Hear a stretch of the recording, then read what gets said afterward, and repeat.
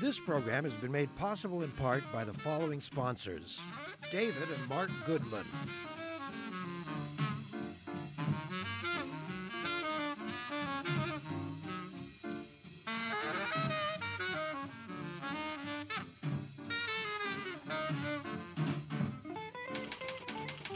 the Vancouver Courier newspaper,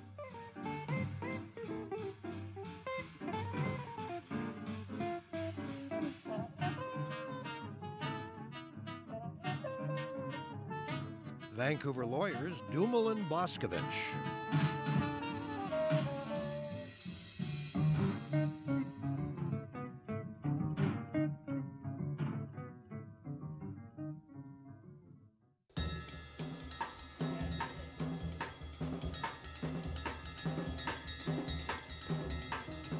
we like to call prostitution the world's oldest profession.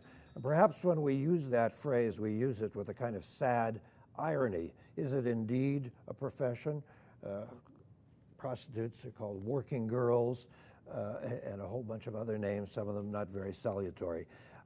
There's no question that it's a dangerous occupation. There's also no question that the great majority of prostitutes are also drug addicted in some form or other. There is a move afoot in Canada to change the laws. That move attempts to provide greater safety to prostitutes, that as a result of many things, not the least of which was a character named Robert Picton. We don't have to go on about that. Pivot Legal Society here in Vancouver does a number of things focused often in the downtown east side. And Katrina Pacey is a lawyer working with Pivot Legal Society, and she's here to help us understand what are, in some ways, very contradictory laws. Katrina, thanks for joining us. I don't really understand the legal situation as it stands today. If nothing changed, what's the law right now? So right now, the actual exchange of sexual services for compensation is legal. So that transaction has never been illegal in Canada. What is illegal is to communicate for the purposes of prostitution in a public place. That's more commonly referred to as street solicitation. In a public place? In a public place. Is that phrase in the law? That's in the law. So if you're in private and you're communicating for the purposes of prostitution, you're okay. Body houses, or more commonly known as brothels, are also illegal, and it's illegal to operate one or be found in one or to keep a common body house. And it's also against the law in the Criminal Code of Canada to procure, which is intended to capture pimps or anyone who's in a kind of management role, live on the avails of prostitution. And then, of course, in addition to that, there are provisions that relate to persons under the age of 18. So there's explicit prohibitions against buying sex from people under the age of 18, children, sexually exploited children and youth. Yeah. So if I and another person, for some reason or other, decide we're going to have sex this afternoon, and there's an exchange of money, but that conversation has happened chez nous, has happened between us, entre no problem. That would be not against the law, except if one of you used a space, such as an apartment, multiple times for the purpose of sexual services, then that becomes a brothel, and that space is now prohibited. So the only way really under the current legislation to provide sexual services and sell sexual services without breaking the law is to communicate in private about it, but then to do what sex workers refer to as outcall, so to go out and meet clients elsewhere. Yes. If you have clients come in to see you at your place of work or at your home, then your home or place of work becomes a brothel, and it's against the law. Now how much, before we get into who's trying to change the law and why and how much in practice do police bother with prostitution laws? Because certainly we know that by and large, police largely just shrug their shoulders at marijuana usage, at least usage, maybe not growing. But, you know, I phoned my son the other day. I parked my car on Beach Avenue for a moment, and I said, hey, Sean, I'm on Beach Avenue. I'm getting a contact high. Just parking my car. And he said, well, that's all over the city, Dad. Yeah. Yeah. So the sort of level of enforcement in Vancouver, and that's where what I know best, has definitely changed over the years. So there have been periods where there's been significant enforcement, particularly against street-based sex work. So there's been, at certain points in time, and in particular during times where we've seen really high levels of violence against sex workers, a lot of targeting of street-based sex workers and their clients. Right now, I would say that the practice in Vancouver is that there isn't a high level of enforcement against street-level sex work, in part because I think even the police are starting to recognize that arresting really vulnerable sex workers is not helping anybody, that in fact it's putting them both within the criminal justice system and at further risk. Let me ask you something just occurred to me, just talking about this got me thinking about, in your experience or from evidence or anything you've ever read, what's the incidence of violence against prostitutes in general? Has anybody ever come up with a sort of number? You know, there's the sort of data about the sex industry at large overall is really hard to come by, because what we know is that a lot of the industry operates kind of underground and in private and behind closed doors, and sex workers don't come forward very often because they're criminalized and for various other reasons to disclose the nature of their work. What we do know with certainty is that there are extremely high levels of violence for those working at street level, and as a person who's been working for the last decade in the downtown east side, I don't think I've ever met a sex worker who hasn't had an experience of violence in the context of street-based work. What we also know, though, is that the off-street industry, so escort agencies, massage parlors, have significantly less violence. And this is what we know the courts in Ontario are now grappling with is, can we look at the indoor industry, the relative safety that is there, and say that there's a safe way for sex work to be practiced? Yeah, I just, you know, as we were talking, I just had this thought that people who buy the services of prostitutes for whatever reasons, I shouldn't cast aspersions on all buyers, but by and large probably are not that great at relationships. And if they're not that great at relationships, there's a good chance that there is hidden rage, angers, resentments, and it would be very simple, I suddenly imagine, for this encounter to turn ugly. Well, there is actually research out of Vancouver about the level to which clients are violent or have a propensity to violence. And the numbers are actually very low. You know, the percentage of those is less than 5% of those who actually have a propensity to any type of violence in the context, which is great. But what we know is that the experience of sex workers is that, and especially those working at street level, is that their experience of violence is very high. And so what we are working towards, and many sex workers across the country are working towards, is to increase the level of control that sex workers have over the conditions of their work. Because maybe there would just be a few perpetrators out there, but what sex workers need to be able to do is control for that and make sure they're in the safest possible circumstances, can go to police when violence arises. A few doesn't count, because one nuclear bomb could ruin your day. What's important is that sex workers are able to prevent that from happening. So a gal named Joyce Smith, she's a backbencher for the Conservative Party out of Winnipeg, and she wants to change the law. And how does she want to change it? So what she's been very good at normally backbenchers don't get anywhere, but she has a track record of success.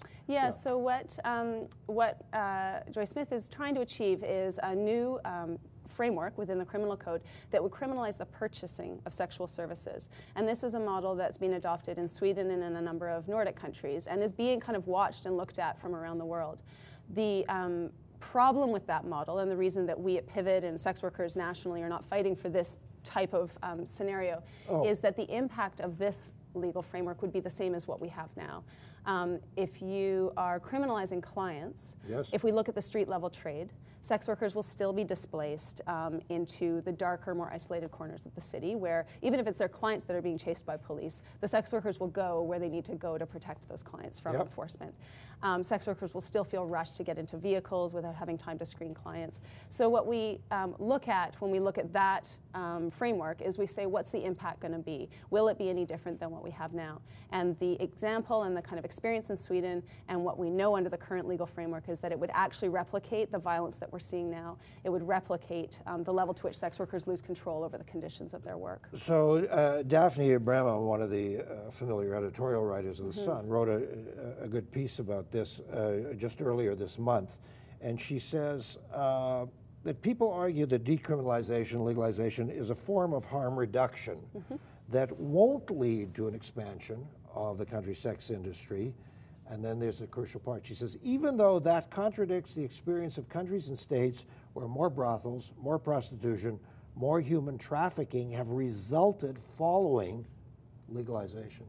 Yeah, you know, people throw a lot of numbers around and a lot of statistics, and in fact, I just would say that's not borne out by the evidence. And so we've had, as an example, this huge trial that took place in Ontario where they looked at the criminal laws, because the laws are federal, so they were looking at the same laws that I'm talking about here. And they looked at exactly what has happened internationally and locally, and looked at the evidence and the experience in all these other countries. And what they found is that there wasn't an increase, there wasn't a proliferation of prostitution, that what there has been in countries that have decriminalized, and New Zealand is a really good example of a truly decriminalized model, is that sex workers had greater access to control the conditions of their work, including the ability to work in smaller, let's call them smaller units of workers, where they could support one another and work more collectively as opposed to working for a big brothel. They had greater access to police protection, a greater sense of personal dignity, as well as the ability to access social services in a way they hadn't before. I'm glad you raised the issue of dignity, because sooner or later I was going to get into that issue. What do you say to people who say, look, this is an undignified activity under any circumstances? Basically what you're talking about is mostly women, but sometimes men, young men, renting out body parts by the hour. How could that possibly be dignified? Well, the reality is that if you had, a community of sex workers here, and I wish they were here and could speak for themselves, and it didn't have to be me, speaking about their experience, you would find that there was a breadth of experience within that. At one end of the spectrum, and the women I work with would certainly say that they would love to be in some other line of work. There's many women in the industry, and men as well, who would choose something else if given the opportunity, if their life circumstances were different. And at the other end of the spectrum, you will have sex workers who say, this is what I choose to do. I don't judge you for who you decide to sleep with at night, and so why are you judging me? This is a decision I'm making as an adult person about who I sleep with and under what circumstances. And what we need to do is we need to understand that diversity of experience. We need to understand that as a Canadian society we've decided adults get to decide who they sleep with as long as it's consensual. And for those who are involved in sex work as a result of desperate circumstances or coerced circumstances or exploitation, we need to look at those conditions. We need to say, how can we support those women and those men in those circumstances to improve the conditions of their lives so that they can transition out of sex work. And what we say, in my experience working with sex workers, is those who do want to transition out of sex work say the criminal laws are not helping them. It's increasing the harm they experience while they're in the industry. They leave with criminal records, and then when they go to try to, if they are able to deal with the addiction issues that they may be struggling with, or mental health struggles, or lack of housing, whatever it may be. Housing, education. When they go to actually go and get that job, and they have communicating for the purposes conviction on their record, it does nothing. Doesn't help. No. All right. Well, we'll talk about choice in a moment, and now we'll choose to take a little break and remind you that davidberner.com is the website to go to for emails, Twitter, Facebook, and the usual social media. And we take a moment to thank our kind sponsors who help us bring this program to you here on Shaw Community TV, Cable 4.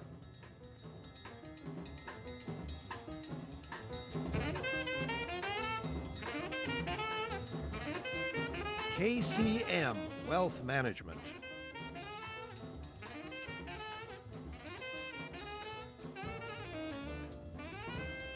Vancouver lawyers Dumel and Boscovich.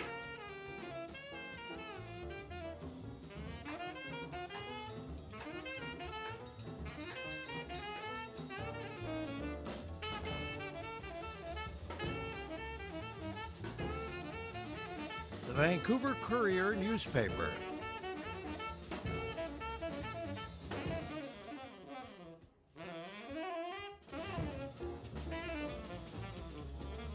David and Mark Goodman.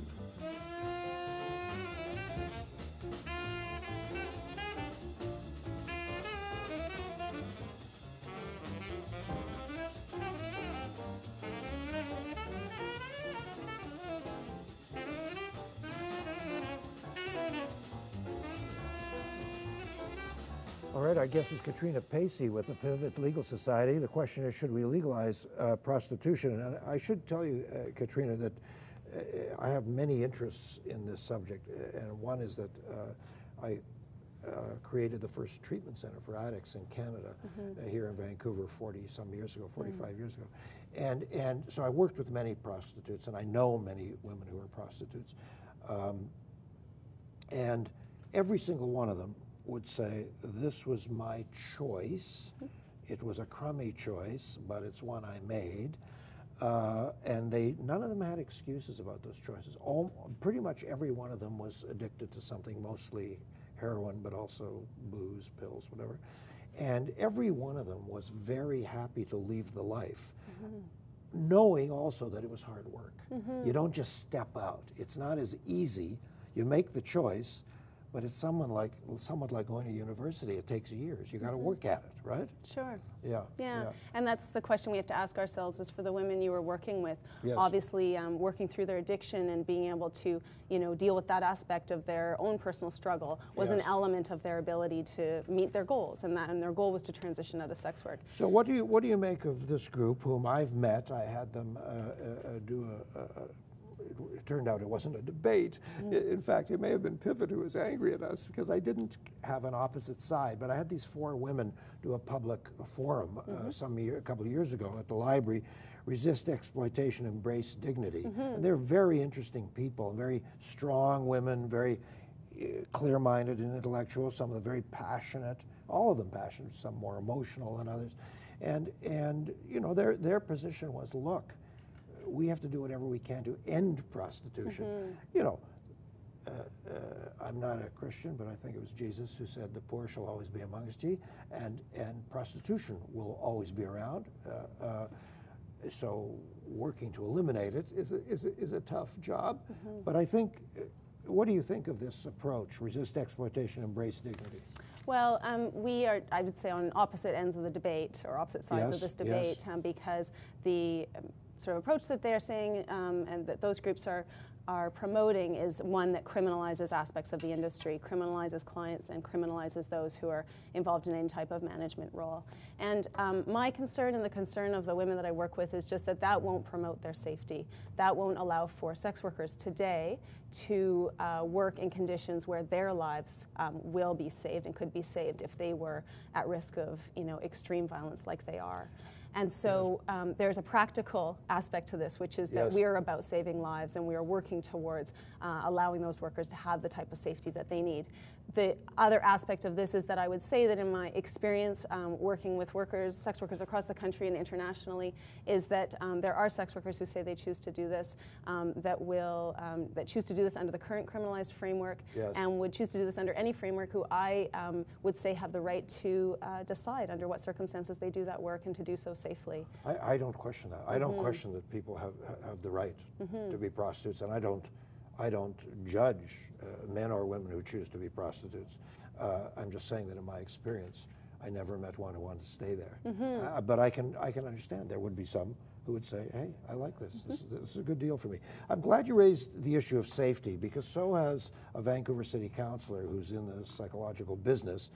And he says, we can help you get out of the trade and be safe. And I don't understand, he made this statement on CTV on the 24th of June, and I don't understand what he means by this.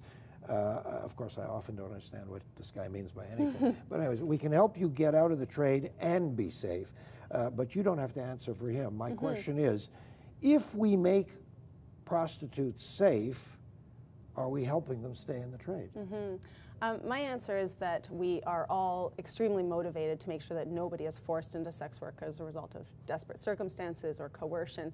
And what we need to do, and what Pivot is doing, and I think other groups are doing very well, is talking to sex workers about what their needs are to meet their own personal goals. For many, that's transitioning into sex work. And those women are telling me that what they need is access to better social assistance, access to addiction treatment and detox, access to safe and affordable housing, the ability to reconnect with their children, access to education, access to professional development and educational opportunities. And that is actually the context. So even if they were involved in sex work at the moment, what they need is all of those supports and services to help them think about what their goals are, and criminalization just is getting them nowhere near those goals. It's an extra impediment that is unnecessary, is what you're saying. It's not helpful. That's right, and what we know is that it's increasing the harms for them while they're there, and the reality is that in the international kind of contexts that we've looked at, there are not circumstances where prostitution is proliferated. It may be a bit more visible in certain circumstances because sex workers are more likely to come forward to the police, are more likely to come forward to services because they're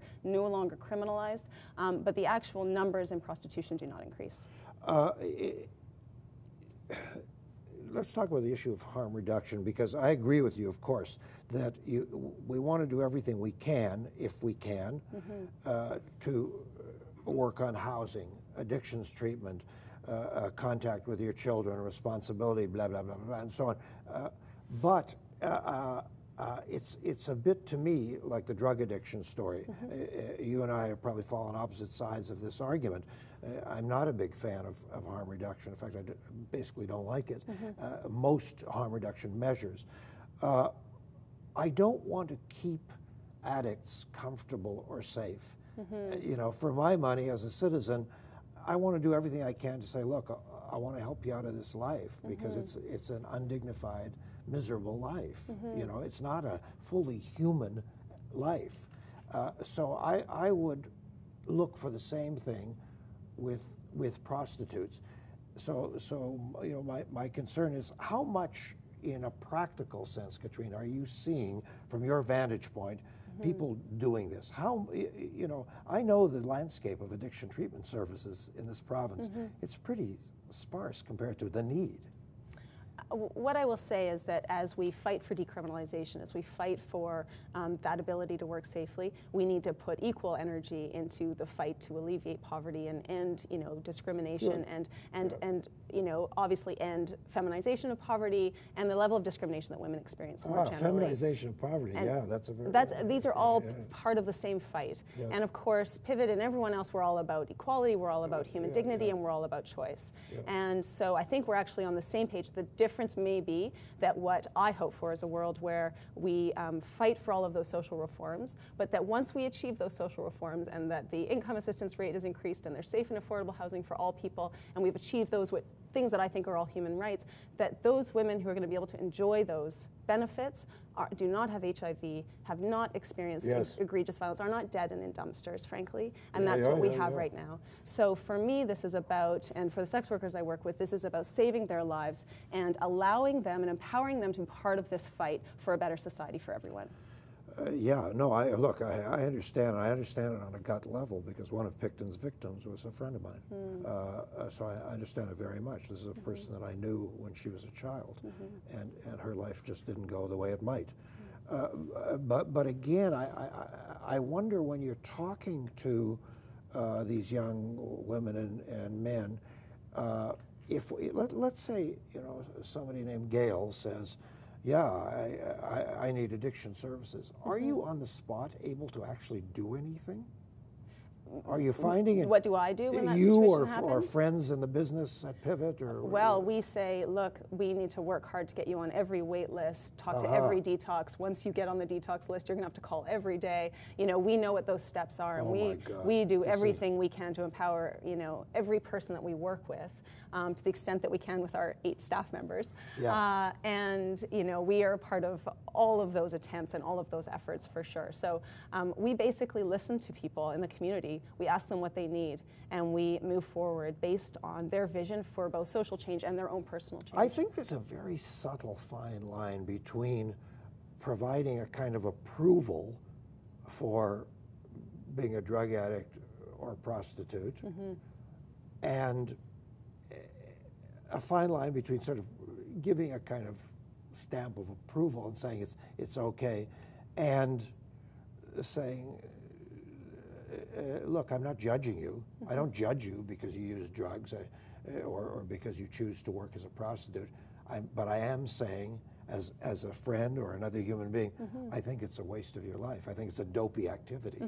I think it's a very, isn't it a fine line? Well, I mean, what my conversations with sex workers look a bit more like this. I'm not going to judge you for what you're doing with your life right now, because I'm not in your shoes. I have no idea what your life experience is, and it's probably very different than mine as a person with relative privilege. What I'm going to do is ask you what you need right now and help you achieve those goals. And if your goals are to work safely right now, so that you can explore all of those opportunities, I'm going to help you achieve that. And I'm not saying that because I'm You know why I'm approving or making a funny disapproving. face? Sure. You know why I'm making a funny face? Sure. Because in my experience, too often people in that position don't in fact know what they need, and they'll tell you something they need, and it's just about the worst thing you could think of. Yeah, it hasn't been my experience. I mean, Really? I work with women in the downtown Yes. east side who Yeah. say very well, I hope to never have to go out and stand on that corner ever again. I would, if you gave me, a door out of here right now, I would take it. Let me ask you this. Let me ask you about the politics. Are you, is Pivot, are others, doing the other thing? I hear what you're doing here. Are you saying repeatedly to these governments, I'm talking about Victoria and Ottawa, I don't think the puppet mayor can do much, but are you saying, look, we're busting our buns trying to help these folks. There aren't enough beds. There aren't enough places for treatment. They have to phone every week to get into detox. Absolutely. Are you saying that? Absolutely. Tell me about those conversations. I mean, we are part of the fight for all of the sort of pillars of that we think are important. Yes, yes. One being harm reduction, and I think you know that Pivot supports harm reduction, Yeah. and all the way through to effective detox and treatment. We know that detox and treatment in this province and in the city of Vancouver is wholly inadequate in terms of women's needs. It's based on, in many cases, a male model of treatment, as well as there just being inadequate beds. That I don't understand, because I happen to know several wonderful agencies that deal exclusively with women. I would say that there are, for sure, yeah. but in certain circumstances you have models of treatment where they're co-ed treatment facilities, or where you just don't have the type of staffing to really understand women's particular needs. For example, some women in the community say, I'm not sure I can go into a treatment, or sorry, into a detox environment where I can't have contact with my children. I need to be able to maintain that phone contact. I or agree. that kind of thing. They're right. So, but there are certain environments where that's, so I mean, That doesn't make sense. what I'm saying is that I'm agreeing with you that what we need to do is really look at expanding all of those types of services. I'm patting myself on the back, because when we ran our center, my ex-wife created a daycare, so we had it all going. Right, and there's, I think, 8 beds in the province where you can go with your children, as an example. Katrina, thanks so much. Thank Great you to very talk much. to you. Great to talk to Okay. you. Folks, that's it. Oh, what a difficult, gruesome, but important subject. Think about it. DavidBerner.com. And next week, we do a complete about-face. Almost everything. This is our 22nd, 23rd show. I can't remember. And next week, our last show before we do some reruns during August, we do something from not public affairs, showbiz. Our good friend James Wright, who is the brilliant general manager of Vancouver Opera, will join us, and he's got some fantastic news, and he's doing some great work, and the opera's better than it's ever been. So I'll spare you. I won't sing. Thanks for being with us here on Shaw Community TV, Channel 4.